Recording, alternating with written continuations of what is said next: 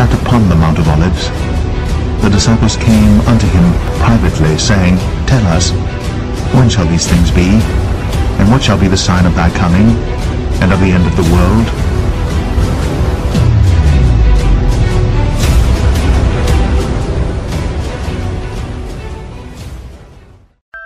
Jesus answered and said unto him, Verily, verily, I say unto thee, except a man be born again, he cannot see the kingdom of God. Marvel not that I said unto thee, Ye must be born again. For God so loved the world, that he gave his only begotten Son, that whosoever believeth in him should not perish, but have everlasting life. For God sent not his Son into the world to condemn the world, but that the world through him might be saved. He that believeth on him is not condemned, but he that believeth not is condemned already, because he hath not believed in the name of the only begotten Son of God. He that believeth on the Son hath everlasting life, and he that believeth not the Son shall not see life, but the wrath of God abideth on him. And Jesus said unto them, I am the bread of life. He that cometh to me shall never hunger, and he that believeth on me shall never thirst. All that the Father giveth me shall come to me, and him that cometh to me I will in no wise cast out. And this is the Father's will which hath sent me, that of all which he hath given me I should lose nothing, but should raise it up again at the last day. And this is the will of him that sent me, that every one which seeth the Son, and believeth on him, may have everlasting life, and I will raise him up at the last day. Verily, verily, I say unto you, he that believeth on me hath everlasting life.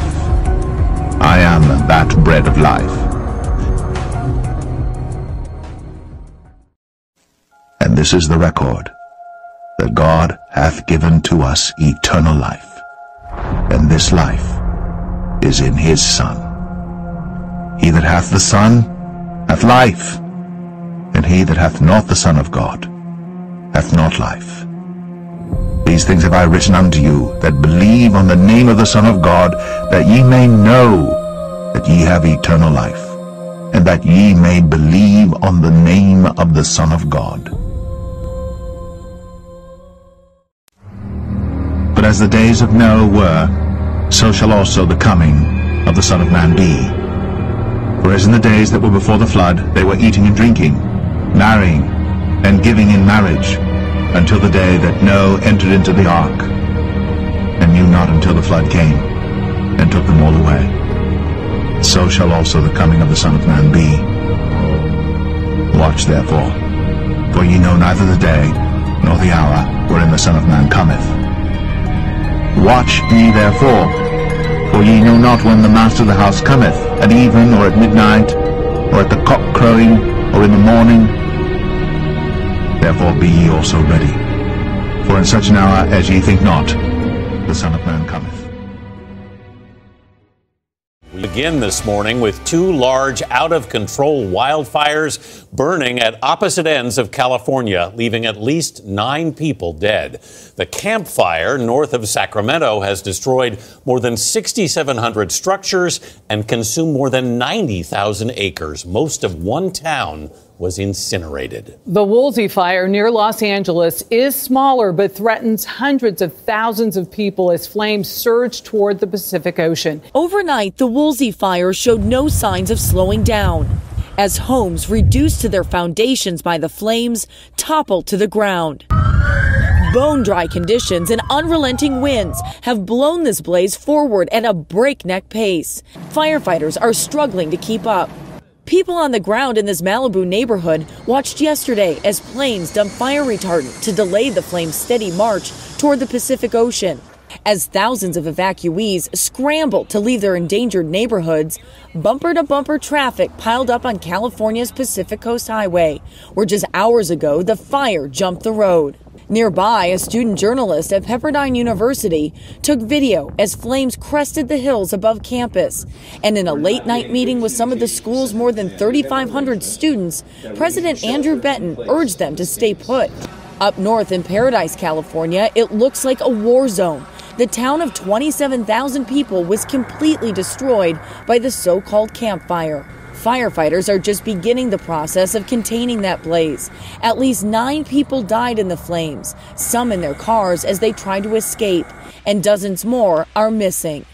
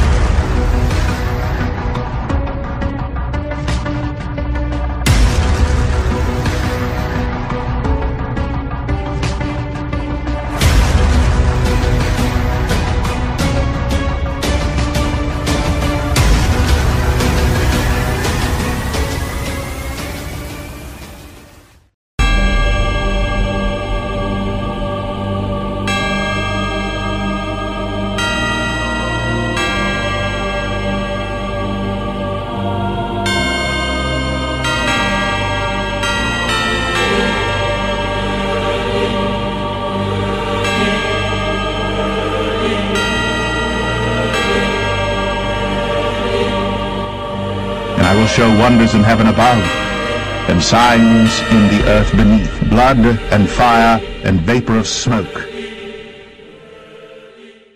11 days after the deadly campfire that started in Northern California, we are beginning to understand how it may have begun. California's largest power company, that's Pacific Gas and Electric, is under new pressure to explain its actions before the fire. That fire, by the way, is now blamed for 77 deaths, and that number is likely to rise. Nearly 1,000 people are still officially unaccounted for. The wildfire has burned 150,000 acres, or about 235 square miles. It's destroyed more than 10,600 homes. Officials say the Camp Fire is now 65% contained. A heavy rain moving towards Northern California is expected to complicate the search for victims in the state's worst ever wildfire. 870 people in the affected area north of Sacramento are still considered missing. The Camp Fire is now blamed for at least 81 deaths. Search crews will work through the holiday weekend to find and identify more victims of the deadly Camp Fire in Northern California. The search could take months. The fire killed 84 people. Another 563 are still missing.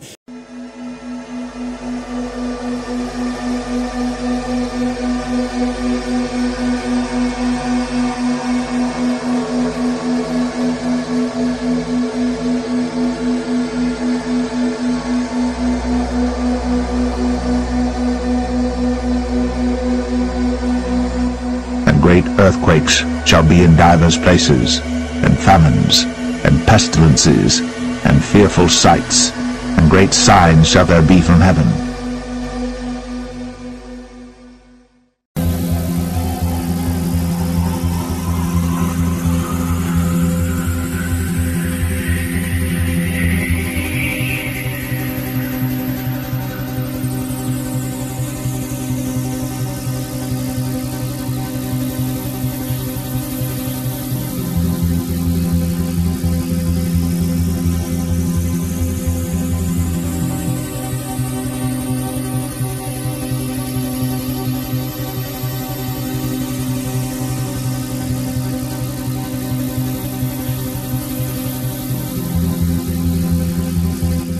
Great earthquakes shall be in divers places, and famines, and pestilences, and fearful sights, and great signs shall there be from heaven.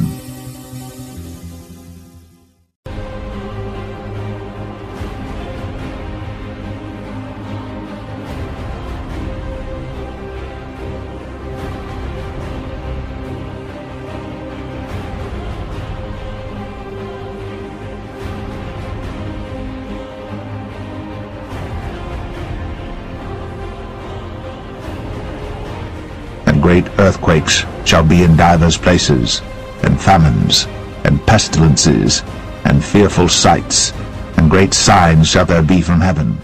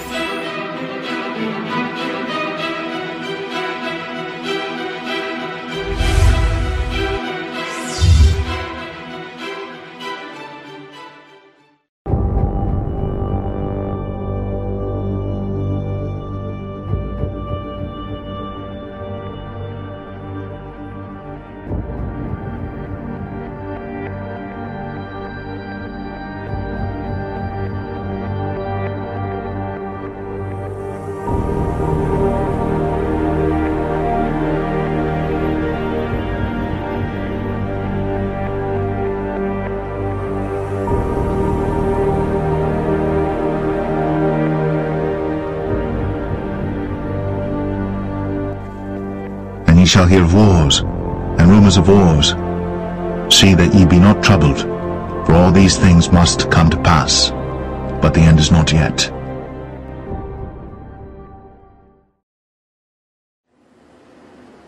Thousands of tons of fish have washed up on Iraq's Euphrates riverbank this month, all dead freshwater carp. And what killed them is still an open question. While unconfirmed, the incident is a dramatic sign of worsening pollution and water problems in Iraq. Carp is also a part of the local cuisine, and farmers are concerned that prices could double because of the losses. They've called on the government to compensate them. This man says 10 workers on his farm are now without jobs, a year's worth of work wasted. State media say additional tests are being conducted outside the country.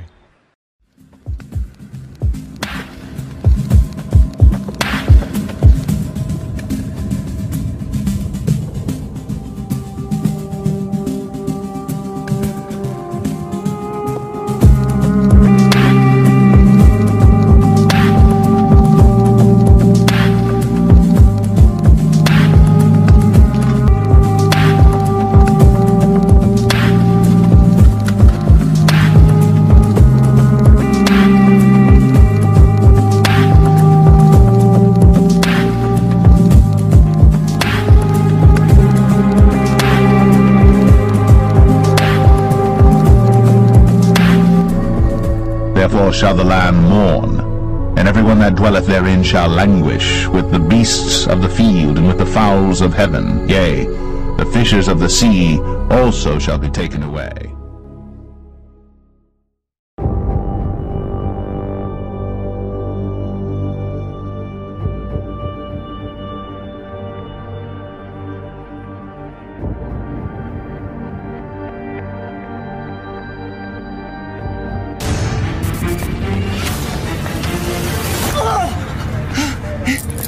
It's okay. I'm Celine Dion.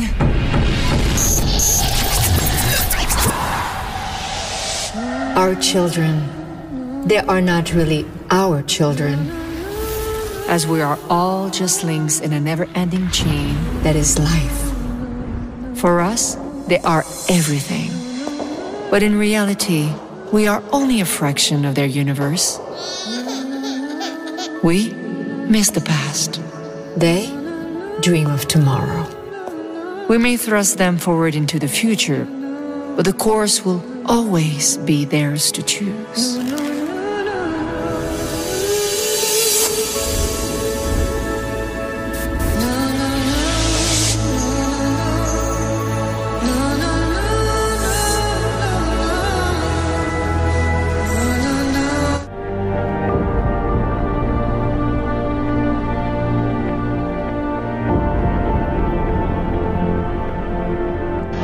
we have before us the opportunity to forge for ourselves and for future generations a new world order, a world where the rule of law, not the law of the jungle, governs the conduct of nations.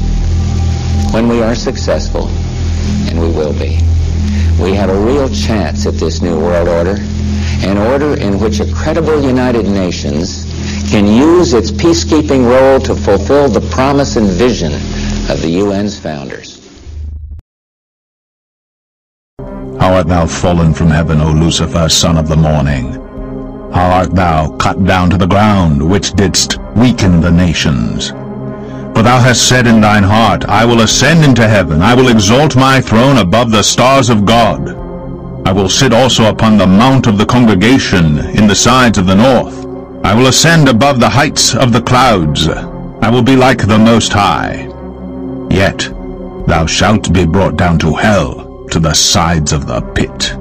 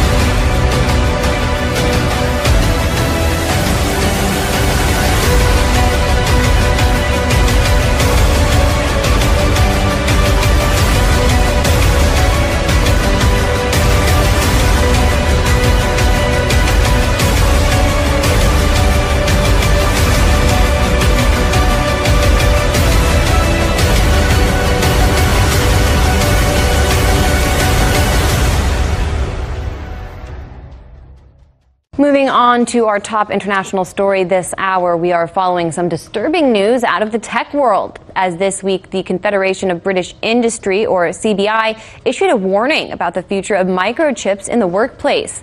According to The Guardian, a British company has already fitted 150 implants in the UK alone. Biotech's chips, according to its website, quote, store a range of encrypted personal data from bank account details and passwords to medical data or Bitcoin wallet details. The device is implanted between the thumb and forefinger, and depending on which kit you choose, costs between $90 and just over $330. The CBI, which represents 140 trade associations and 190,000 businesses, told The Guardian, quote, while technology is changing the way we work, this makes for distinctly uncomfortable reading. Firms should be concentrating on rather more immediate priorities and focusing on engaging their employees. The organization is concerned that employers could eventually force workers to be chipped, the way you may chip your pets, for example. The Secretary General of the Trade Union Congress in the UK added, quote, microchipping would give bosses even more power and control over their workers. There are obvious risks involved, and employers must not brush them aside or pressure staff into being chipped. Now, you might be thinking such concerns sound hyperbolic, but you would actually be sadly mistaken. Believe it or not, companies have already started microchipping employees. For example, a cafeteria kiosk producer in River Falls, Wisconsin, chipped employees last year. There are governments that run central banks that they were one of the first ones to call us to say we've got to control our employees and we need to have certain access levels and we can't have that compromise, and they saw that as a solution. They need that. They need those controls. All right, George, how difficult is it really to remember banking information? I mean, do you think average people really want these chips? Well, I'm sure not. I mean, beasts are branded and slaves are enchained. This is, I suppose, the next stage. The wage slave will be microchipped. And the employer, imagine Amazon, just for an example, other brands are available, employing 500,000 people, every one of them one day perhaps microchipped. So the company will not be able just to employ you at rock bottom rates. It will know how long you went to the toilet for electronically. I might even know what you did there. It is grotesque, it is obscene, it is on the face of it ridiculous, except, as you've just pointed out, it's already happening. And even here in Britain, it's happening. It's happening in the United States. It's happening in the tech industries already. And of course, it's all very well saying it's voluntary, but when you're a wage slave, voluntary doesn't mean much. If it's get this job and sign up for the chip, or don't get the job, well, people will take the chip. But we know from recent times that what starts out as resolute opposition incrementally becomes the prevailing orthodoxy, and it would be it would be a dystopian Aldous Huxley future if that's how we all ended up, chipped by our employer. By law, every one of us must have a microchip implanted into the top of our hand and in our forehead. And he causeth all, both small and great, rich and poor, free and bond, to receive a mark in their right hand or in their foreheads. Life is real, Patty. Can't you see? That guillotine is real. Please take the mark. Who are you? You do not want to take the mark. Why? If any man worship the beast and his image, and receive his mark in his forehead or in his hand, the same shall drink of the wine of the wrath of God, which is poured out without mixture into the cup of his indignation, and he shall be tormented with fire and brimstone in the presence of the holy angels and in the presence of the Lamb. And the smoke of their torment ascendeth up for ever and ever, and they have no rest day nor night, who worship the beast and his image, and whosoever receiveth the mark of his name. The time is fulfilled, and the kingdom of God is at hand. Repent ye, and believe the gospel.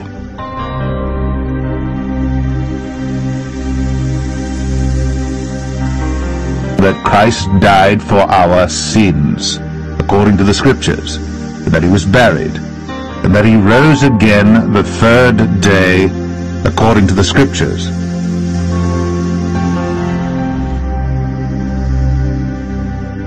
What must I do to be saved? And they said, believe on the Lord Jesus Christ, and thou shalt be saved.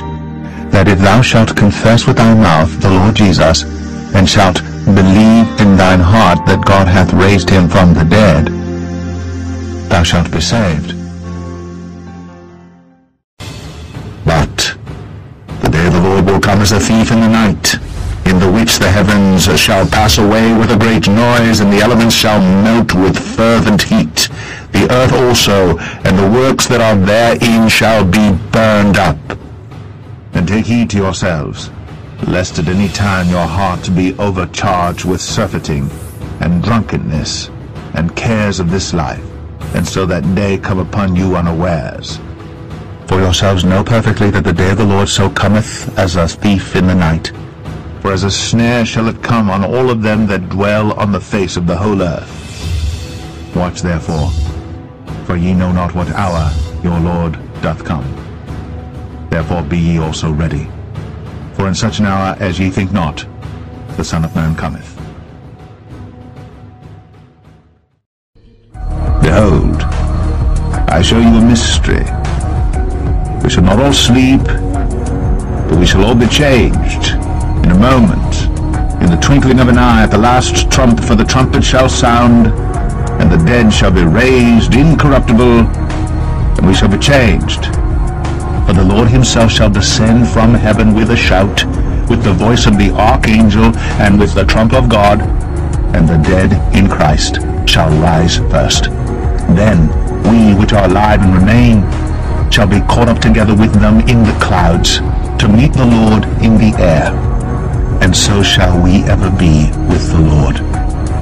Wherefore, comfort one another with these words. Behold, I come quickly. Hold that fast which thou hast, that no man take thy crown. And behold, I come quickly, and my reward is with me, to give every man according as his work shall be. I am Alpha and Omega, the beginning and the end, the first and the last. Blessed are they that do his commandments, that they may have right to the tree of life, and may enter in through the gates into the city.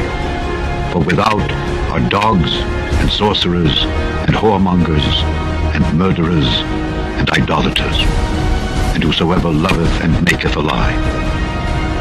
I, Jesus, have sent mine angel to testify unto you these things in the churches. I am the root and the offspring of David, and the bright and morning star. And the Spirit and the bride say, Come. And let him that heareth say, Come. And let him that is athirst come. And whosoever will, let him take the water of life freely.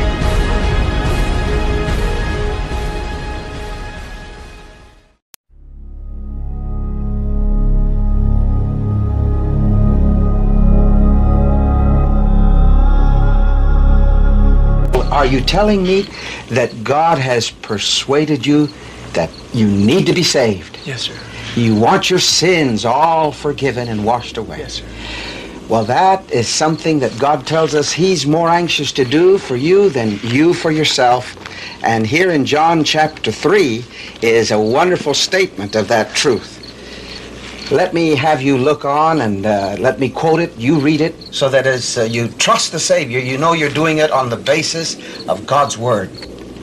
For God so loved the world that He gave, who?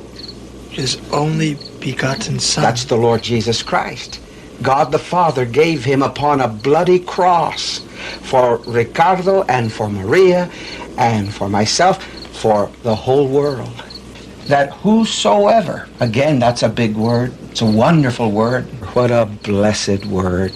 Big enough, wide enough to let anybody pass through it into heaven. Whosoever, that's good enough for you, for me. That whosoever believeth, what does it say? In Him. In Him. Not in churches or doctrines or ceremonies or rituals, but in the Lord Jesus. Why in Him? Because He's the one who at the cross died the death that we should have died, because the sins were not His, they were ours. The blood of Jesus Christ, God's Son, Ricardo and Maria, cleanses us from all sin. Do you believe that? Yes, sir. It's because God says it in His Word, and we can believe it. Should not, what's the word say there? Should not perish. Perish. That means, perish means to die and go to hell. You should not perish, but have, what's the next word? Everlasting life. Everlasting life. Life eternal, new life, life forever. He alone can forgive you and save you and change you, Ricardo and Maria, and He will if you're prepared to ask Him. Are you really? Yes, sir. You want to repent, change your mind about going on in life without Him, or thinking that you could save yourself, or that you're too bad to be saved. You have to repent, change your mind about all those wrong ideas, and be willing to trust that what Jesus did when He shed His most precious blood upon the cross for you, that He will save you right now. Are you willing to do it? Yes, sir. Would you pray this prayer with me? Yes, sir. Dear Lord Jesus. Dear Lord Jesus. With all my heart. With all my heart. I confess I'm a sinner. I confess I'm a sinner. I need You to save me. I need You to save me. And best I know how. And best I know how. Right now. Right now. I open my heart and life. I open my heart and life. To receive You as my Savior. to receive you as my Savior. My personal Savior. My personal Savior. Wash my sins away. Wash my sins away. With the blood you shed on the cross. With the blood you've shed on the cross. For me. For me. I believe you rose again. I believe you rose again. And I receive you into my heart and life. And I receive you into my heart and life. This moment on. From this moment on. Forever. Forever. As my personal Savior. As my personal Savior. And Lord. And Lord. In Jesus' name. In Jesus' name. Amen. Amen. Amen. God's Word is what serves as our basis for knowing that He's heard us. Romans 10 says that whosoever shall call upon the name of the Lord shall be saved. Did you just call on Him? Yes, sir. Then what did He do according to His promise? He saved us. Are you sure? Yes, sir. How do you know? Because the Bible says it. And if you have God's Word, the Bible, on it, you don't need anything else. God is true. God help you now to go on with Him and learn of Him through His Word, and He will keep on blessing you. Amen.